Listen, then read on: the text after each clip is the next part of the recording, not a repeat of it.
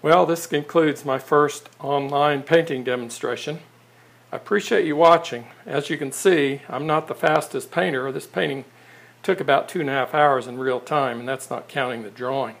Part of the reason for this is that I experimented with an unusual palette and had to sort of grope my way through. Is the painting totally worked out? No, there's still more that needs to be done on it, but I've taken it far enough along to show you kind of how I work.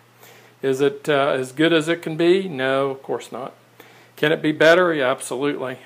But you get the idea. I find it an interesting challenge when working from photos to experiment with a variety of possible palettes.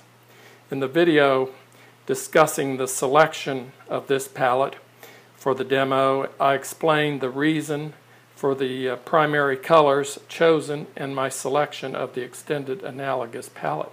Here is the palette that I chose for this painting. At the top you can see I worked with a 3 primary palette: ultramarine blue, alizarin crimson, cadmium yellow pale. The row right below that is what was actually on my palette plus white. On the far left is a violet, then a red violet, and then the red, which is the alizarin crimson, and then red orange and orange. Those were all mixed from the 3 primaries at the top. You can mix the ultramarine blue and the alizarin together and you get the violet and the red violet. The second row below has white added to those to the row of colors above, just so you can see the variation.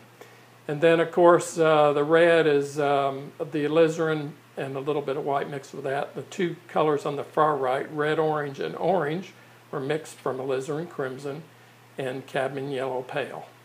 And they are red, orange, and orange. The one color in common with this whole palette is the alizarin crimson. Every color here on the palette has alizarin crimson in it. If you haven't seen that video that I explained the color selection for this palette, I encourage you to go check out that for more details. Anyway, I hope you enjoyed this 4-part series. And if you'd like to see more of my work, which I hope you would, I invite you to go to my website, which is potoschnik.com, P-O-T-O-T-S-C-H-N-I-K.